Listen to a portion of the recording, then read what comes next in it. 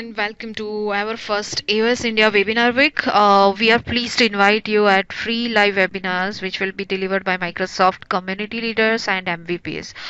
This is a webinar week where you will connect community leaders throughout this week every day at 6:30 to 7:30 p.m. as per the Indian Standard Time.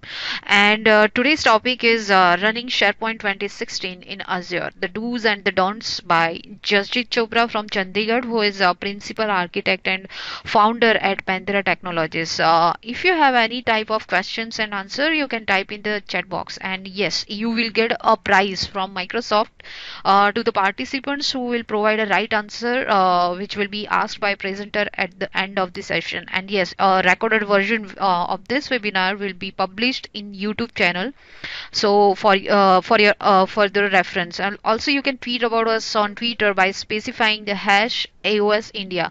So before I take much of our presenter time, I will make Jasjit the presenter to start today's session. So Jasjit, I would request you to start the session of today's topic. Sure. Thank you, Dipti. Can you hear me? Yes. Perfect. All right. Yeah. Hi, everyone. My name is Jasjit Chopra. Let's go ahead and start presenting now. But yeah, it's a fabulous place to spend time. I really hope everyone should get one opportunity in their lifetime to go ahead and visit this place. All right, let's get started on our topic here. We're going to talk about SharePoint 2016 on Azure, and I'll just talk about a little bit of background on my end. I have been a SharePoint architect for a long time, and I'm basically pivoting my career on the Azure consulting as well at this point. So this makes perfect sense where we're having a marriage of both SharePoint and Azure together, and for me this is very interesting. First of all, yeah, this might sound a little bit weird, but why do you want to do this? And I suggest you first advice is to don't do it seriously. I mean, I'll take an analogy here, right? So when you learn to ride your motorcycle for the first time, what do you do? And I'll take an example here since we have a lot of Indian context here, Indian attendees here. You probably drive a maximum 100 or 150 cc motorcycle, right? It's pretty much got the same components to it.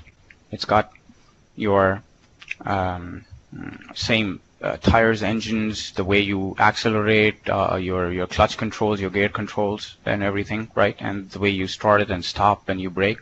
You know all those functions and how to make it work, and you know how to get from point A to point B. What happens if I give you a 12,000 cc Yamaha bike? What will happen at that point of time? And I did not give you the whole manual to go through it, to understand how to ride that bike, right? You will have issues. You might be able to get to from point A to point B. That's not the point. The point is everything is different in Azure. Little things matter. So the very first advice is, if you can do it in Office 365, do it there. Do not jump on creating a SharePoint environment in IaaS. Now, again, this topic is all about IaaS, which is IaaS infrastructure as a service in the cloud. That's what we're going to talk about. So this is about putting SharePoint on virtual machines in Azure. So do it only as a last resort. Don't do it otherwise. All right. And we're going to look into why we might want to do it in the first place. So let's see if you have to do it and why would we pick this. So some of the common scenarios are written here on the slide. We're going to go from it. So if you have a fresh start where you're either a startup or you're working for a company which doesn't have its own data center, right? Or you are going to retire your existing hardware or your data center. Maybe the lease on the building that you have your servers in is going to expire. So there are n number of reasons on that part. So yes, in that case, on a temporary situation, you would want to go and take your SharePoint farms, virtual machines that are there already on premise, and move them as is in Azure.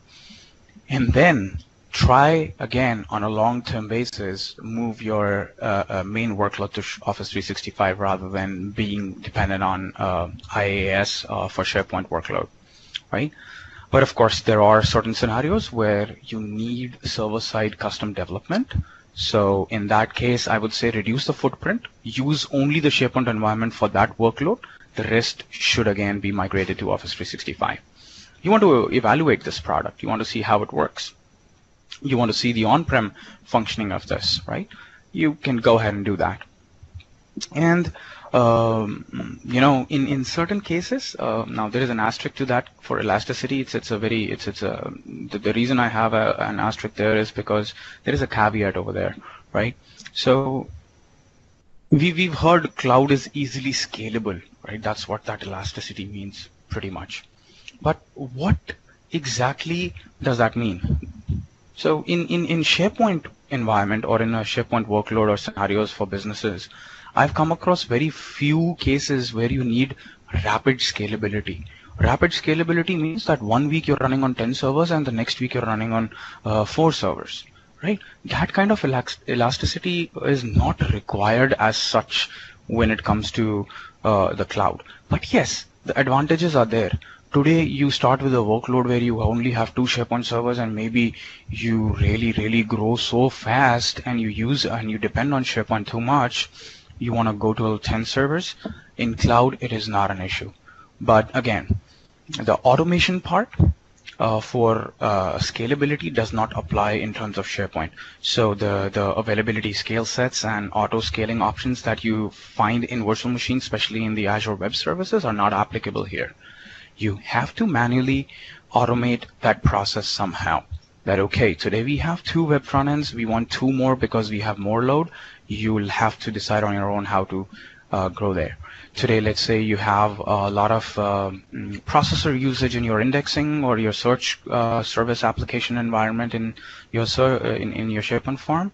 You will have to manually or probably script it somehow on your own, but the point is that responsibility lies on your end. So talking about responsibility, infrastructure as a service is basically all about that. What all is responsible for the customer to manage on its own, and what is Microsoft responsible for as an Azure service provider, right? The cloud service provider. So keep those distinguished in mind. Even though you are moving away from taking care of physical hardware issues, you still have to manage your virtual machine in a lot of different ways that Microsoft will not do that. All right. Now there are other scenarios for which you could use this Azure in the cloud, SharePoint 2016 in the cloud, or SharePoint in general. The principles and the topics and the issues that we're going to talk about, the configuration options and other things that we're going to talk about are applicable not only to SharePoint 2016, but mostly to 2010 and 2013 as well. But again, if you're going with cloud, I would suggest go with the latest version and not fall back on the others, right? And the dev test scenario is perfect in this case. It makes more sense to create your dev virtual machines in the cloud. And I don't know if you've seen the automation services from Azure as well. You can power on a virtual machine on a timely basis, and there is an auto shutdown feature as well. So it will not only automatically shut down your virtual machine, but it will automatically stop your billing as well.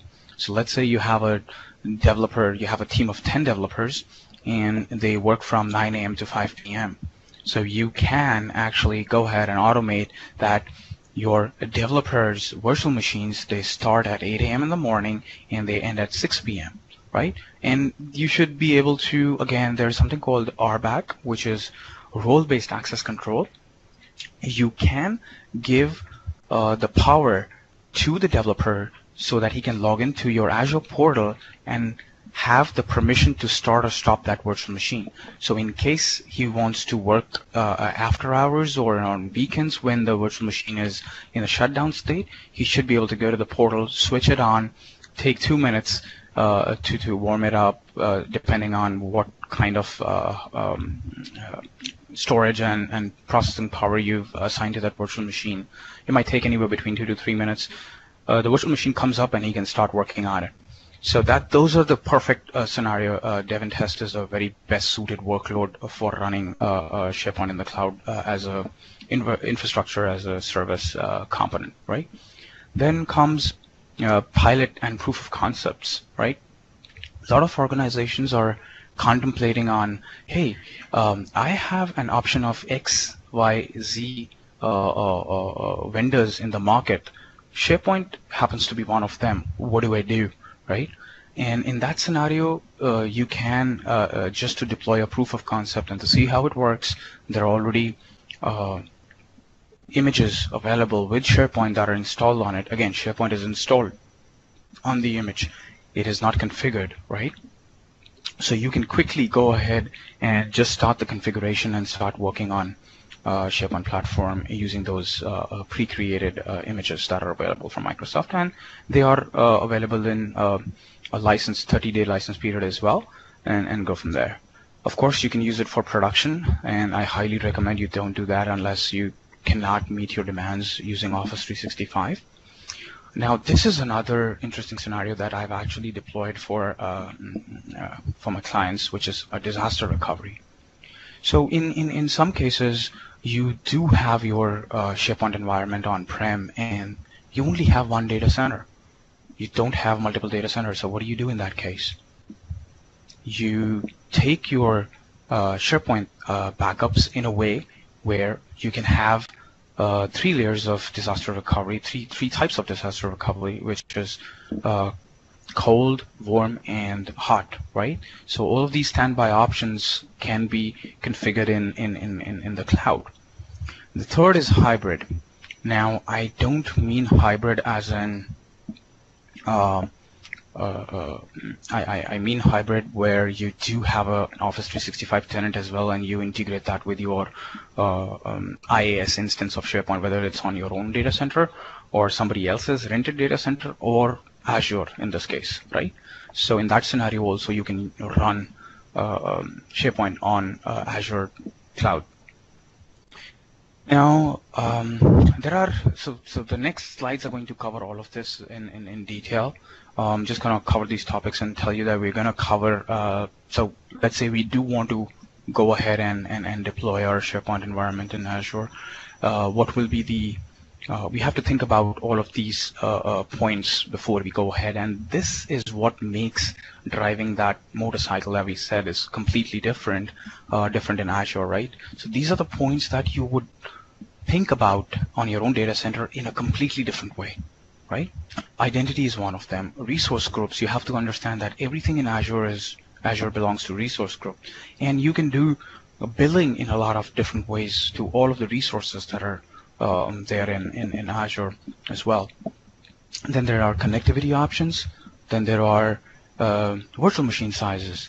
Then how do we define storage, and how do we attach and detach storage, and we take backup and restore, right? How do we work with those options in Azure while we're working with SharePoint specifically?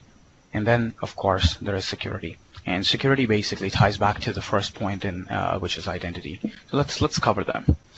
Now, resource groups are very interesting, and what you can do is, so if you're creating a POC, for example, I would create a resource group called POC Project 1 and put all my Azure resources in there, and the moment I'm done with that POC, I'll go ahead and delete that. So that's one of the second options right there on the slide, which is a life cycle. So I know I have an expiry to all the resources that I'm going to create. So I will create everything in that resource group accordingly and get rid of it once the project ends, right?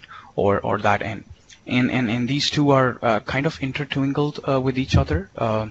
So let's say I deploy a workload in Azure that is dependent on a life cycle.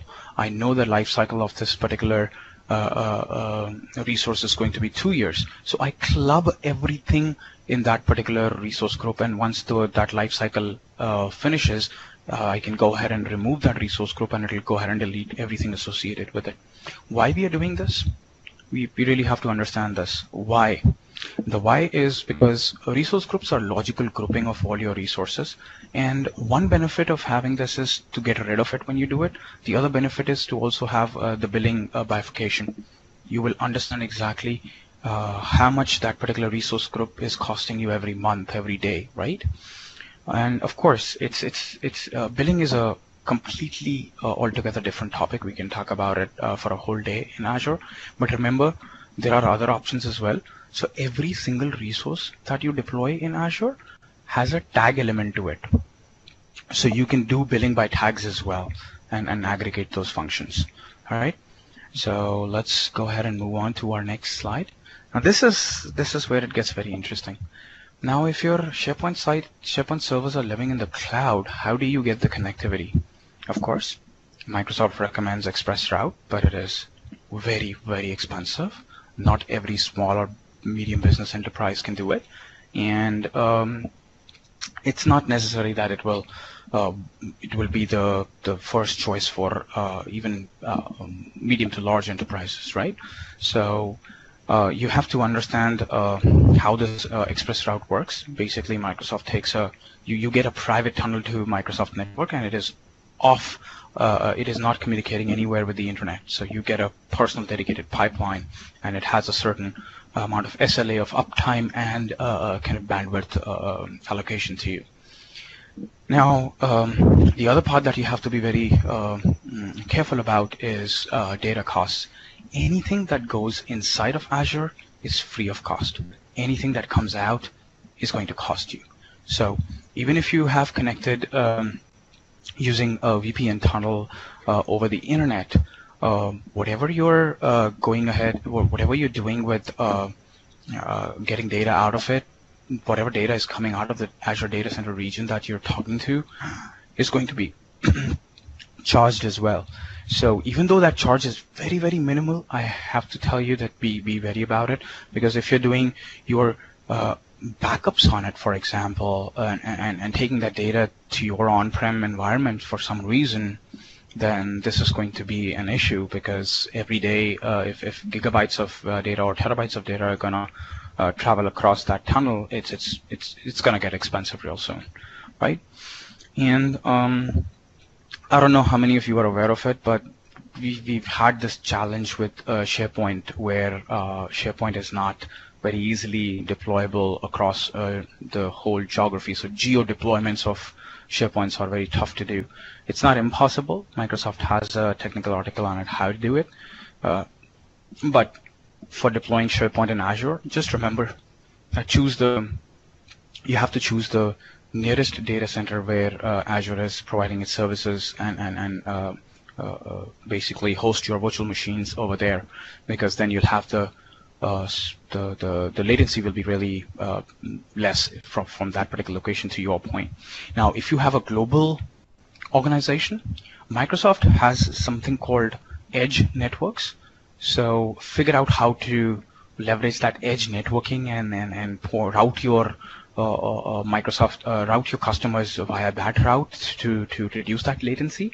So I'll just give you an example. If you host your virtual machine in East US, where your SharePoint farm is running, all your virtual machines are in East US, and you have a good amount of customers in London, then London has an edge point where Microsoft network is there already. So if you take the route of going from London to East US, where your SharePoint is hosted, that latency over the internet will be very big.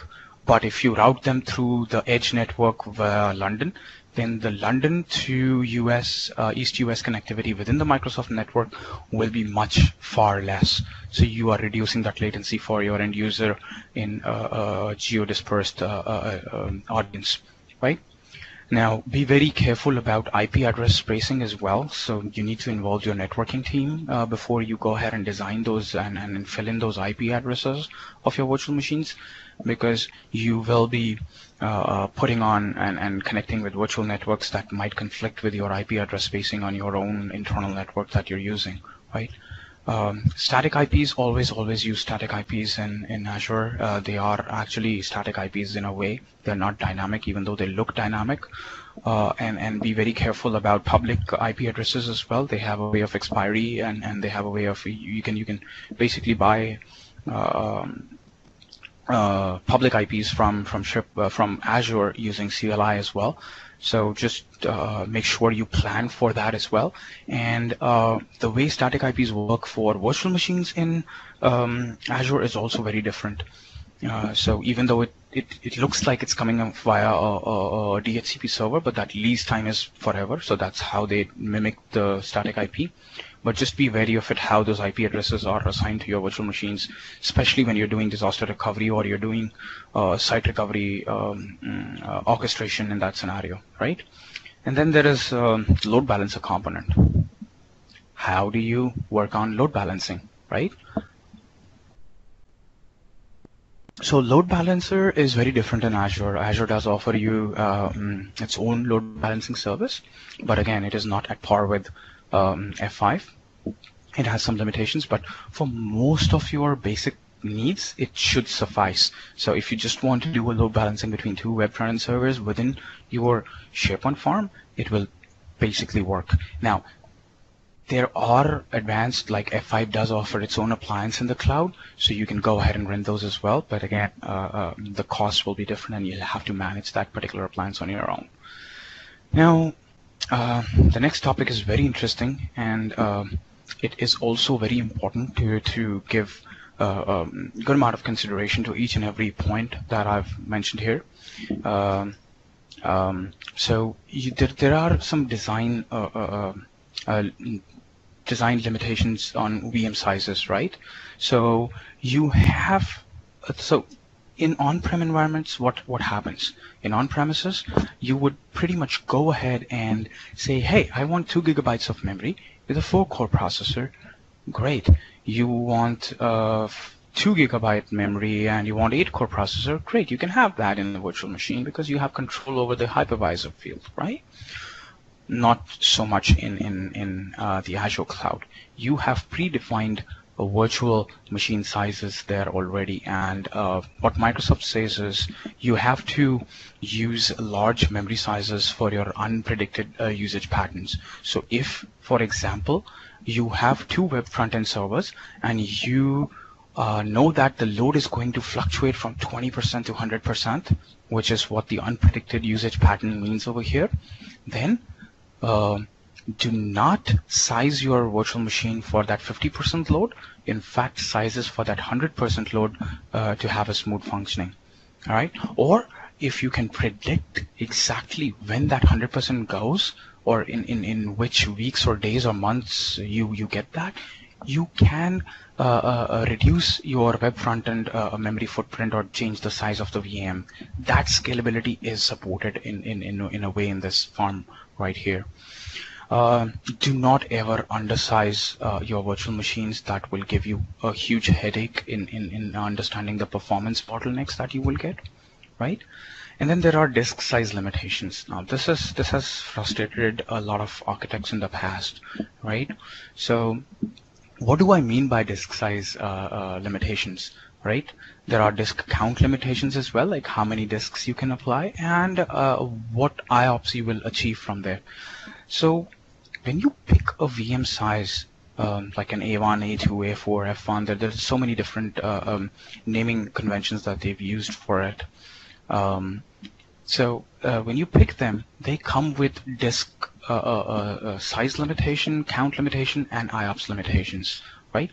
So if you pick a very small VM, it will not allow you to add more than 1 or 2 disks, and then there will be a limitation on how much IOPS you can attain out of it, right? So when you're planning all of this, make sure you go back to the limitations of that virtual machine.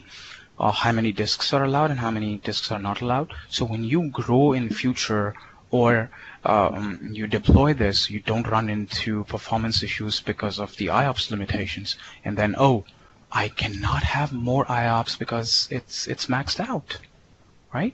So be very careful when you're designing these solutions on this. And again, there is we'll look at future slides where I'll actually give you a baseline of where to start from if you want to build up very basic high availability SharePoint farm in Azure, right? Then there are availability sets. You have to have availability sets and define them properly. Now what happens, I can go on and on about this as well. a lot, but on a very basic, there are fault domains, right? So every piece of physical hardware will be different if you put two virtual machines on a same availability set, and Microsoft will make sure that the physical machine where the hypervisor is, the networking component, the power lines are completely separate for those two virtual machines. And then there is something called update domain. Update domain is also, again, you just have to define the availability set. Microsoft automatically in the backend dynamically takes care of the update domain. Microsoft will never patch the physical hypervisor on the same time as both your virtual machines at that point of time, right? So if you want more details on this, just go ahead and look on the MSDN about this, but this is very important. And we do support sysprepped disk images as well. So you can actually install SharePoint bits and SQL bits as well, and do the automation if you're doing a disaster recovery scenario where you don't want to build anything from scratch and have the cost of it. You can, in theory, again, in theory, you can create complete SharePoint forms from scratch with automated way using sysprepped images as well. And there are preloaded virtual machines and images that are, sorry, saying virtual machines, there are preloaded Azure virtual machine images that are available. And you have to understand that there are, the way they work is, so in SharePoint you have cumulative patches, right? So if today Microsoft release a new cumulative patch, that patch image will not be available in Azure. In Azure, if you look at the 2016 image, it will be the last, the minimum supported version. So if 2016 RTM came out and that RTM version is still supported today, that is the image that will be available. So if you do that, then understand that you have to patch every single cumulative update on top of it to come to that point. And I'm sorry about this. I don't know how this happened. There is a text at the bottom which is colliding with that. There is no perfect size for SharePoint forms as such. So if you're looking for a holy grail that, okay, this is what will give me my SharePoint form in Azure, there is no perfect size. It all depends on usage scenario, right? SharePoint is such a vast workload where the usage scenarios are different. It's a Swiss Army knife, right? So who uses what function and where and how is what will define your SharePoint. So what I suggest is you basically start with a basic image and then you go from there.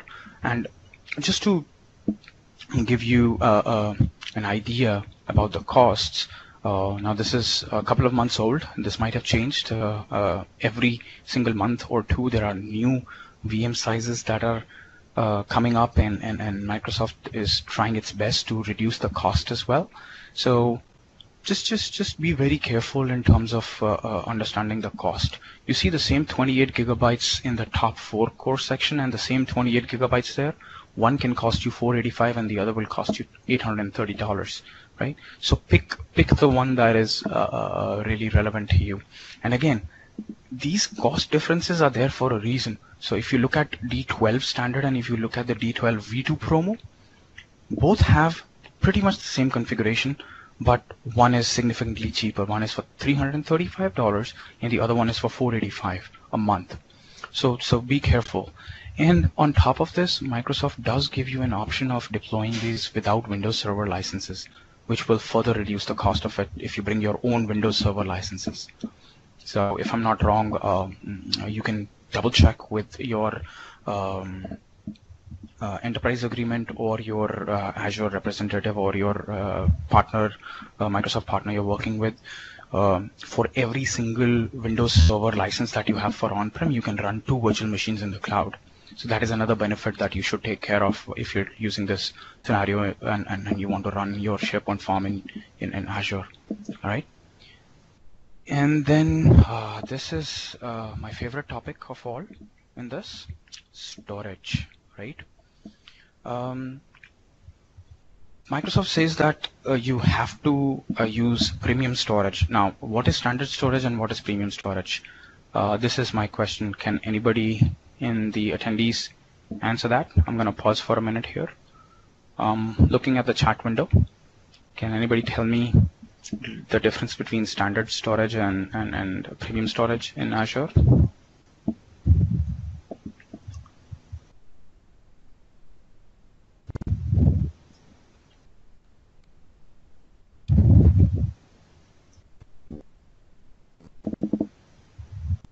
Yes, exactly. That's it. Thank you, Reddy. Srinath Reddy. Thank you, Srinath. So that's what it is. So Microsoft says that for the SQL and the SharePoint server that is running your search role, any of the search role, okay, any of the search role, you should be using SSDs. So actually, for others, you can do without SSDs. So again, be careful when you're designing all the virtual machines and spreading out those different roles. Do that, and you need a minimum of 200 Mbps IOPS for the index roles specifically. So make sure you follow that best practice. And it's not just the IOPS that matter, but there are bandwidth limitations as well that play a role. So even if you have a hard disk that can do 200 Mbps and the VM size has limitations on the IOPS bandwidth in terms of read and write, how much data it can read. So I'm talking about the pipeline between the disk, the storage, and the virtual machine where it's hosted. If that pipeline is limited because of your VM size, then you will not get that performance. So be careful of how you do this. And then always use separate storage accounts per virtual machine, which is recommended, which is usually you can still, Microsoft still says you can have 2 virtual machines on one storage account, which will work, and use a separate storage for diagnostics data specifically. So every virtual machine has creates diagnostic data, and you should save that on a separate one so you don't have performance issues. And of course, use the same resource groups for resource groups as virtual machines for storage as well. Don't put them on a different resource group. And this is by far the best way if you want to avoid all of that on the top. And by the way, one very important piece of aspect that I missed about premium and standard storage is, so premium storage is very expensive. Why it is very expensive and why standard storage is cheaper is not because it's SSD only. That's not the only difference why it's expensive. It is expensive because standard storage is, in theory, provisioned in a thin way. Well, if you look at the provisioning and the backend, it's very technical. They do a thick provisioning in a thin way. It's a different process. So you can read about it on the MSD and how it's actually done. If you really are interested in that topic, just do a search on that MSDN forum and or MSDN search, and you will find that particular topic. I recommend you to do that just to understand how these storage disks are being provisioned in the backend. But for standard storage, if you provision a 100 GB disk, 128 gigabytes of disk, for example, and you use 20 GB, you will be charged for 20 GB, right? But for SSDs, if you are provisioning 128 gigabytes of SSD, you will be charged for 128 no matter how much are you using. So be very careful of your costing analysis as well when you're using SSD storage in these.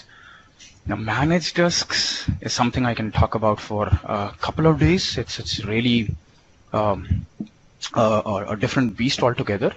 And what happens in case of managed disk, you get rid of all those limitations as well, right? Not the limitations on the VM size about disk count, but the limitations on the IOPS and the bandwidth stuff is gone. So Microsoft says, hey, instead of lending from us a storage account, then provisioning a VHDX on top of that, why don't we lend you a VHDX directly? And we'll manage what is happening on the backend side for that particular VHDX. Right? Makes sense? So that is where these managed disks come into play. And my recommendation is, if you're starting off fresh, if you really understand that concept and it suits your budget, use managed disks, because the backup and the restore operations on top of the managed disks is much more easier than accessing that. And not just that, it is an ARM resource. Okay. What do I mean by ARM resource? Remember I talked about role-based access control earlier? So every single Azure resource, right, has a ACL list, access control list, who can access that particular resource. So there was a problem in the above scenario where if you by any chance have two virtual machines on one storage account, and those two virtual machines belong to two different group of divisions or different administrators who need to manage, they will be able to access the storage account and access the VHDX files for both the virtual machines. So a bit of a security issue in that scenario, and you will not be able to differentiate that, because in that scenario the storage is the least privileged resource that you can provide ACL on, right? So you cannot do that. So here you can actually manage who has access to that particular disk, the managed disk that you provision in this scenario, whereby giving you much more control over the security aspect of this virtual hard disk, right? Any questions so far on storage? Do let me know in the chat window, guys. Or if you have any other questions, go ahead and popping in the chat windows. We are coming close to an end. We have another 15 minutes left, so we'll do that. Now there are some other best practices as well. So for TempDB, you can use non-persistent SSD drive as well at pretty much the same cost. It is already included. So I don't know how many of you remember, if you've ever provisioned a virtual machine in the cloud, it will actually tell you that how much of SSD storage is there, which is a non-persistent SSD. Now, what is non-persistent SSD? Every virtual machine has it. So when you have that physical hypervisor, the physical machine where your virtual machine lives, actually, it provides you a D drive from that storage, and it is temporary. So the moment your virtual machine hops from one physical machine to the other one, anything in that storage goes away. And TempDB can be used there.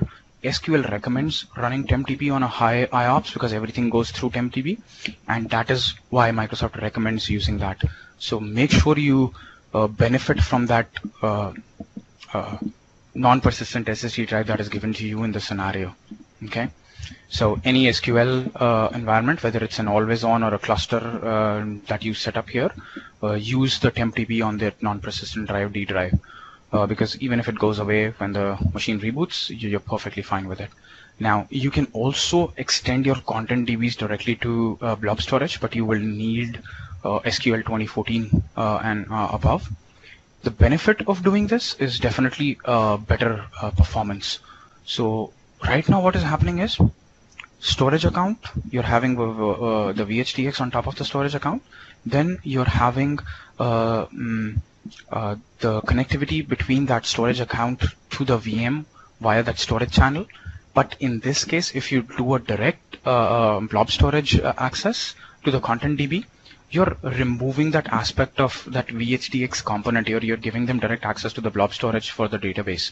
So there is a better performance because you're removing a layer or two from the access management system.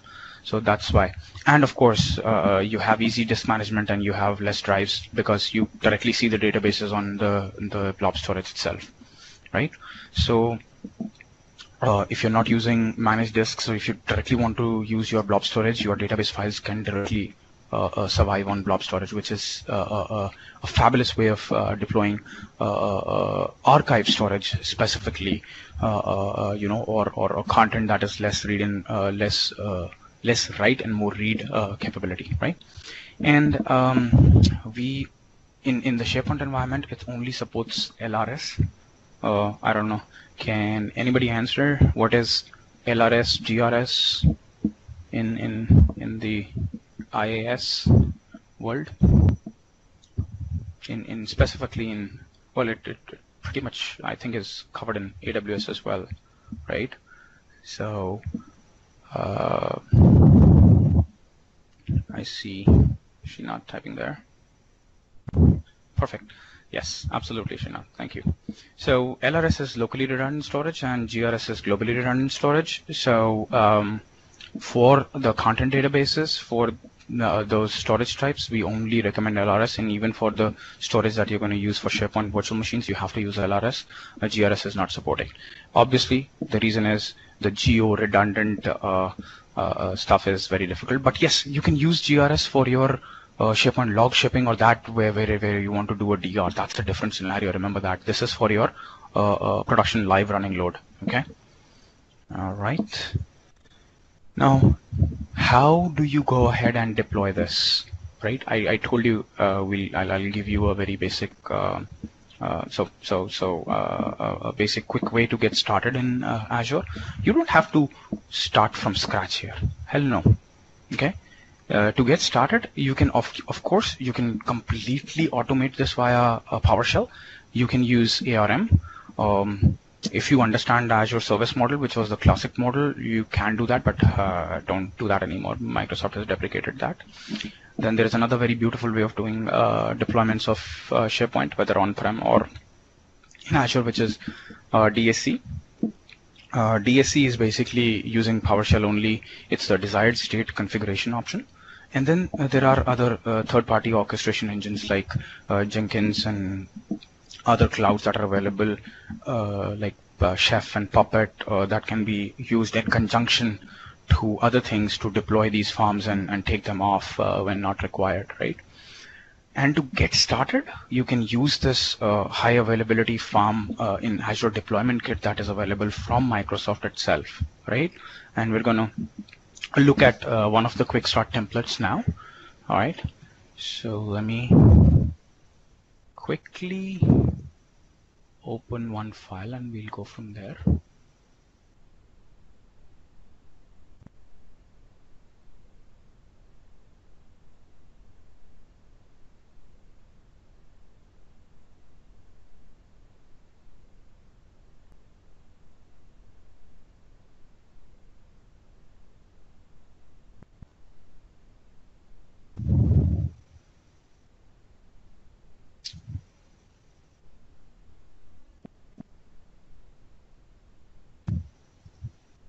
I am having issues opening that link. Give me 1 second, guys.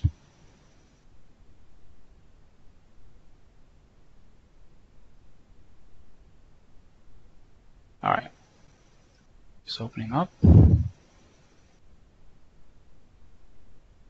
So this is the kit I was talking about.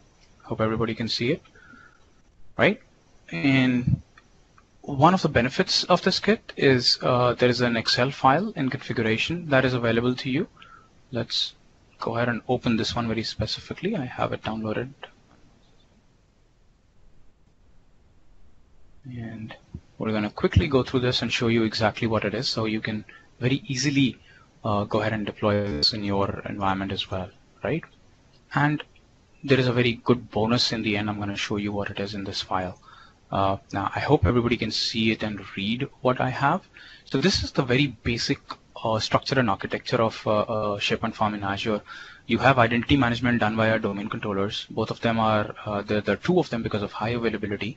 Then you have the SQL environment. You can either have them in an active passive cluster or an always on configuration. You have two app servers and you have two web front-end servers, and then you have a gateway and you have a site-to-site VPN. So this is not publicly accessible.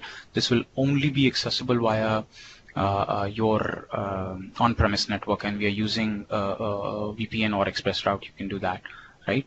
And you have your resource group. So what you can do is you can put your Azure subscription name, location where you want, your short location name. You can define all your storage accounts here. You can define your virtual networks that you want, your IP address spacing and everything. And in the second tab, your subnets, then your static IP addresses for the servers. Your DNS servers, you can define them if you're not using the DNS service of your domain controller. Your local net address spacing, then your availability sets, of course. So in this case, there'll be 4 availability sets for 4 different sets of high availability. Then you can define your virtual machine. So this is interesting, right? Why is this tab specifically interesting? Is because it gives you a basic standing block of which virtual machine type and size to use for what purpose. So it is telling you for domain controllers, you can start with this. For SQL servers, you can start with this.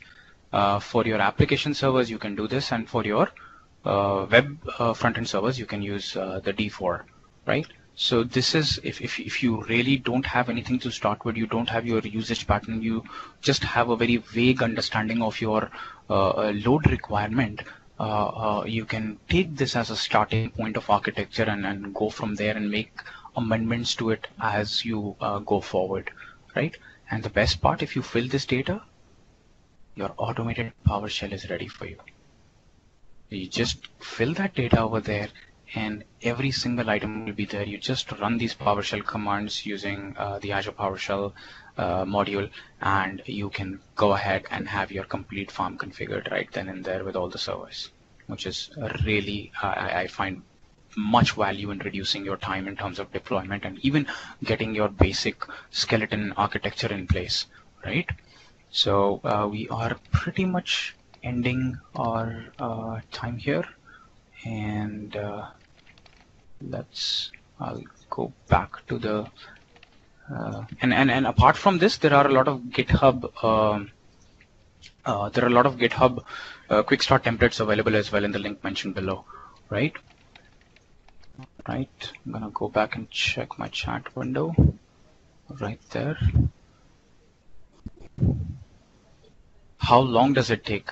Deepti, I haven't done this on my own because those Trimble ready, there is an attachment available. This whole presentation, you can download it, or Deepti will share this presentation with you after this session. So you can just look at the attachment options within this live meeting, and you can download it. Perfect, thanks. So there is just one more slide left that we need to talk about, which is the supportability. So your non-production forms, such as those used for your dev and test environments or proof of concepts, are definitely supported. Production farms are supported, but you have to use premium storage for the servers running the search role. Okay, and production farms running SharePoint 2013 are also supported. 2010 is no longer in mainstream support anyways, but you can install it and still have Microsoft support, but you have to talk to the your account manager from Azure, sorry, from Microsoft to make sure they'll include it in their support contract. And for disaster recovery, log shipping, SQL servers, and these all scenarios are also supported. One big question that I have is about Office web apps. So one of the biggest reasons where my clients are like, we all use, if you're using SharePoint 2013 or 2016 on-prem, they definitely use Office web apps. And Office web apps, the way it is licensed, is not allowed to run in, it's clearly mentioned in the licensing that it's not allowed to run in cloud. So you cannot technically run it in the cloud. How true is that? I don't know. Again, I think the bottom line is you should talk to your enterprise agreement partner, whoever your license manager is from Microsoft, and get specific approval that you want to do this and run this in the cloud. I doubt Microsoft is going to say no to their business running in cloud, even though this is not allowed, but take specific approval by talking to your license manager and make sure it's done. Otherwise, I mean, majority of my clients, they don't see their environment complete without Office Web App Server, right? And this is just an additional slide right here that I copied from there, and that's pretty much it. Thank you. And coming back to Deepti's question, Deepti, I haven't done that because my Azure subscription doesn't allow running those many amount of virtual machines in certain amount of time. So yes, I myself haven't tried it yet, but it shouldn't take much long. And I would definitely pose that question to the MSDN gallery guy who actually wrote this PowerShell script, and he would probably be able to give you some timelines, how long it takes. Right? Waiting for questions. And Deepti, I already asked a couple of questions in the middle, and Srinath was the person who answered it the most. So you should probably pick him for our raffle prize, whatever it is. Yes, definitely. So there are no more questions, that's it from my end. Thank you, Deepti, so much for arranging this. Thank you, Jasjit, for your time, and thank you everyone for attending today's webinar.